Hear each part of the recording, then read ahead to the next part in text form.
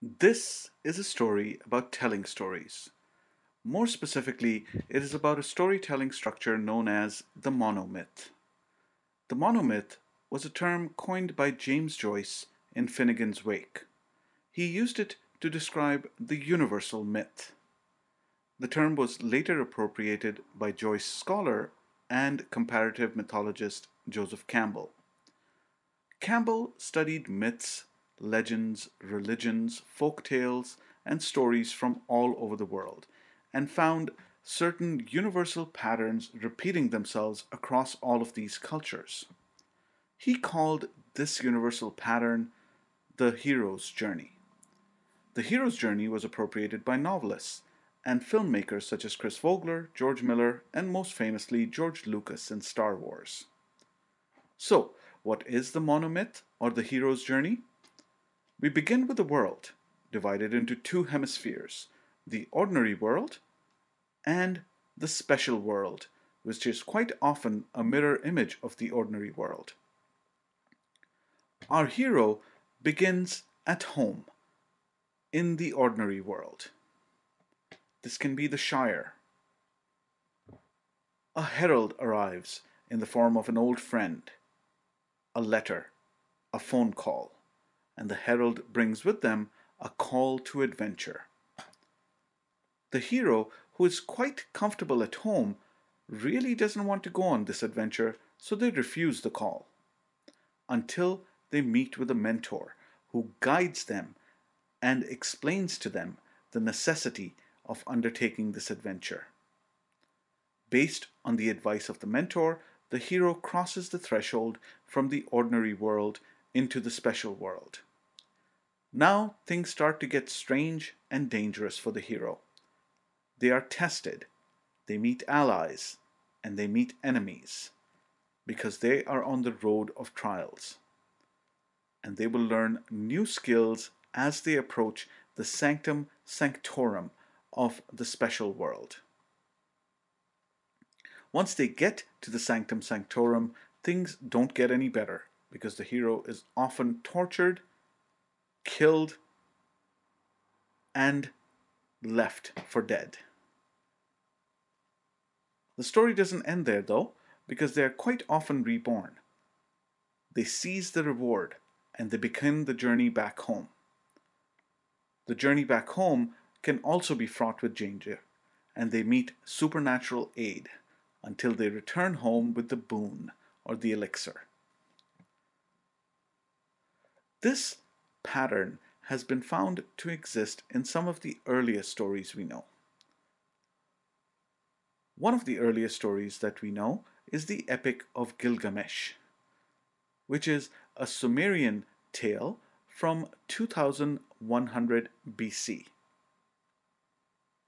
The Epic of Gilgamesh tells the story of King Gilgamesh, who was ruler of the city-state of Uruk. He was said to be two-thirds god and one-third man, and hailed for his strength. High-walled Uruk, then, which Gilgamesh rules over, is the ordinary world where we begin our story. And the story is set in motion by the lamentations of the people of Uruk, who find Gilgamesh to be quite the tyrant, and they cry out to the gods to send them a savior to help them against the tyranny of King Gilgamesh. The gods, hearing the lamentations of the people of Uruk, create a man equal in strength to Gilgamesh called Enkidu, and they send him down as an adversary for Gilgamesh. As soon as Enkidu and Gilgamesh meet, they fight. Gilgamesh vanquishes Enkidu with great difficulty, and he has learnt to respect Enkidu's strength. After the fight is over, he extends friendship to Enkidu, and the two become fast friends and engage in a series of adventures.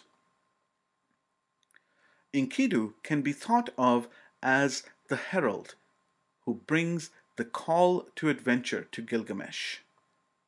Some of the adventures that the two undertake are the killing of the ogre Humbaba in the Forest of Cedars and the death of the Bull of Heaven.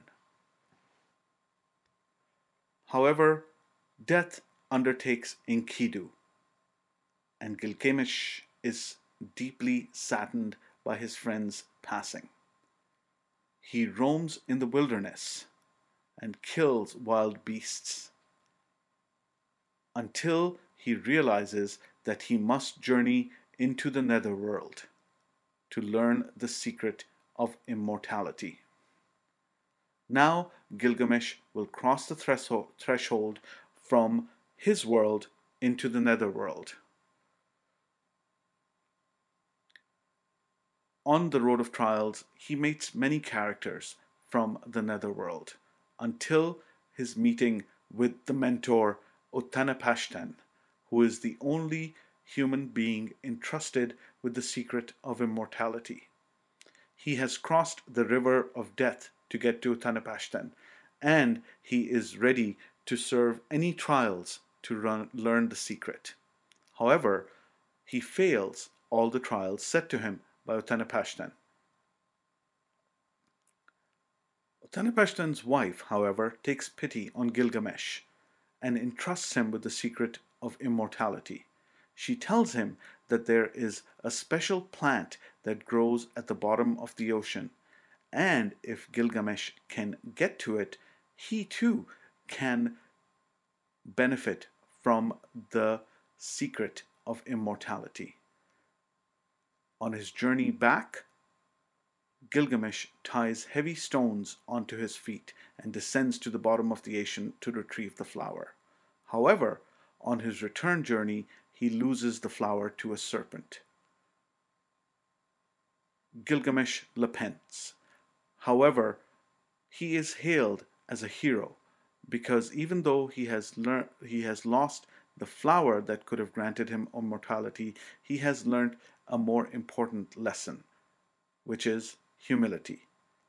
He has learned that it is the fate of all humanity to suffer death.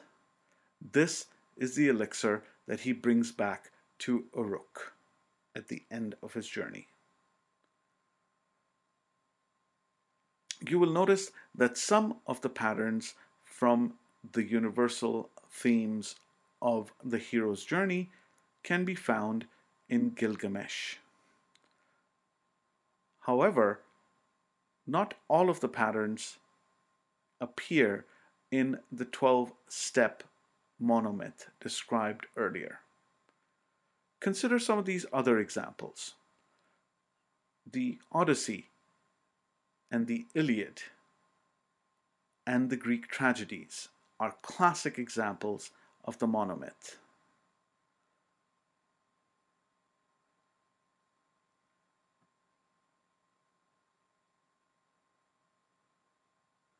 Other examples include Hindu and Buddhist religious texts, and some of the modern retellings of these texts, such as Siddhartha by Hermann Hesse.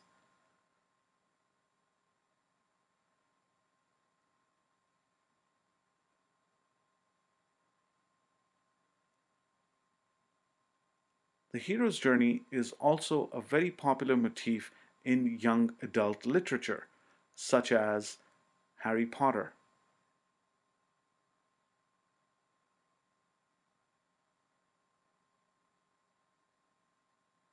And of course, ever since George Lucas employed it in Star Wars, the hero's journey has been a popular structure for filmmakers. One of my favorites is Babe.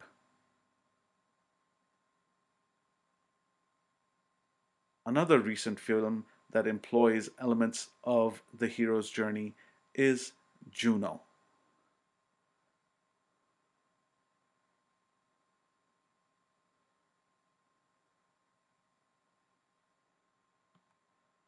Think about some of the universal patterns that are presented in the monomyth and how they can benefit you as you tell your story.